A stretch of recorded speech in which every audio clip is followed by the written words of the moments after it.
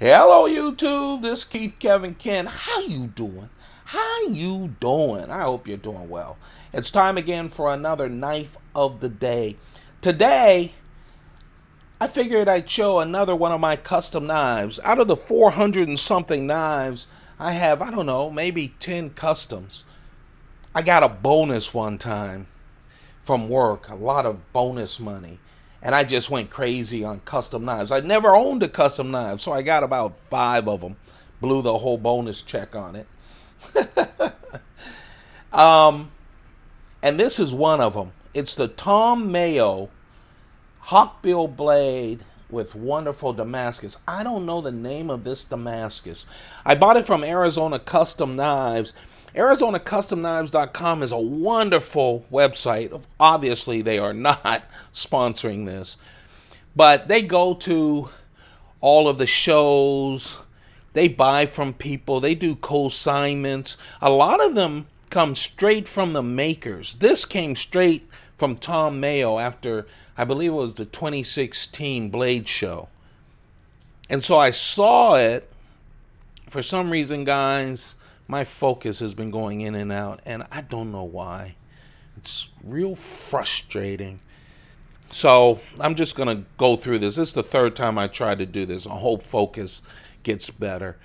I do this right before work, and so it's already set me back a lot of time. So we're going to go through it, and I'll fix it on the next one. Anyway, this is a custom Tom Mayo, and they got it at Blade Show straight from him. They didn't tell me what the Damascus is, but man, this is a beautiful Tom Mayo. I like Hawkbill blades, and this is not an overly Hawkbill blade, and it also has some special things besides that beautiful Damascus blade. I wish my focus was better. Look at that beautiful Damascus blade. And it's a slight Hawkbill blade. I have not carried it. Have not. Scared to. Didn't want to mess it up. And you can see, it doesn't have jimping, but it does. You can see the layers. If my doggone focus would work, you see the layers of the steel that made up the Damascus. This is an interesting blade.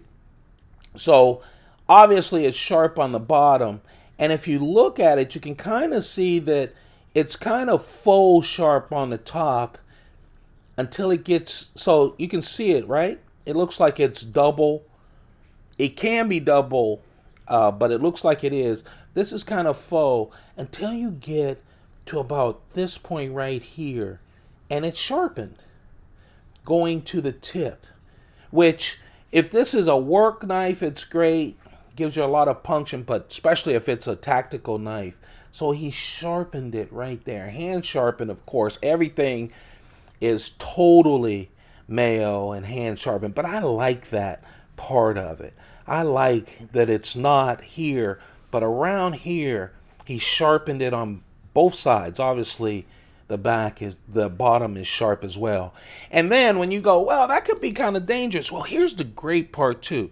So here's the tie handles.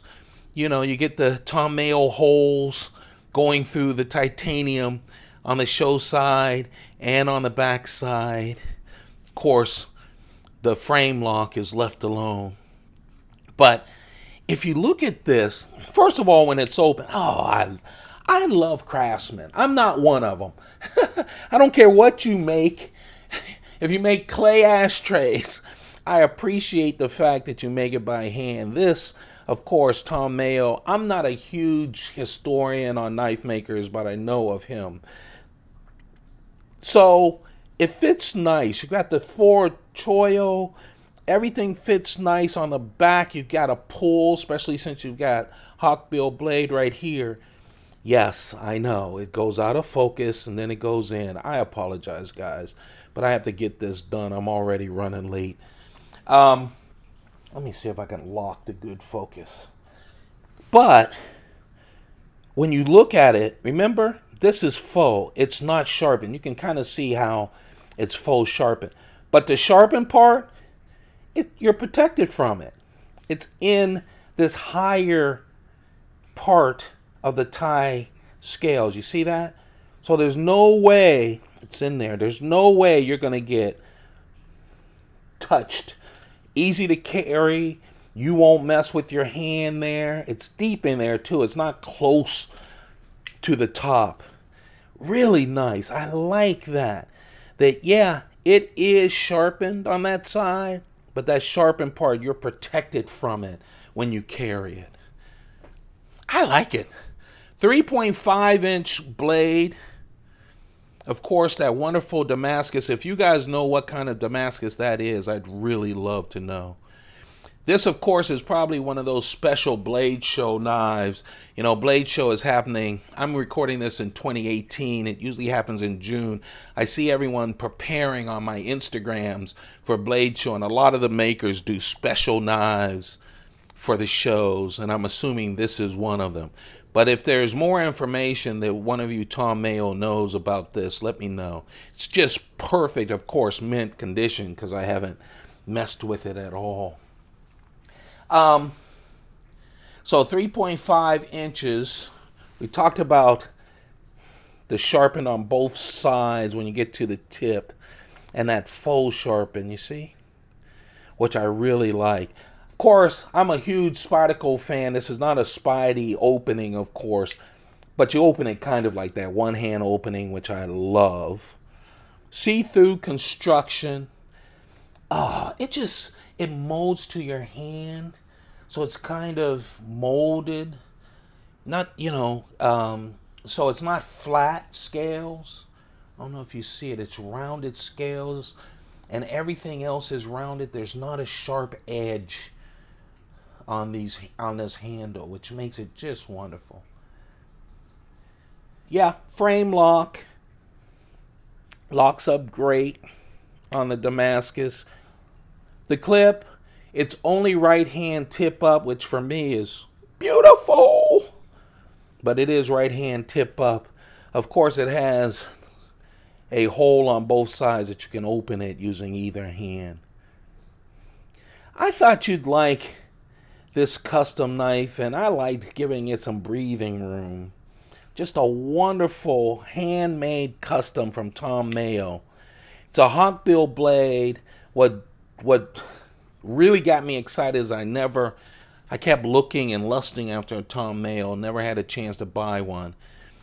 Would I have done Hawkbill blade if they had something else of this quality and not Hawkbill?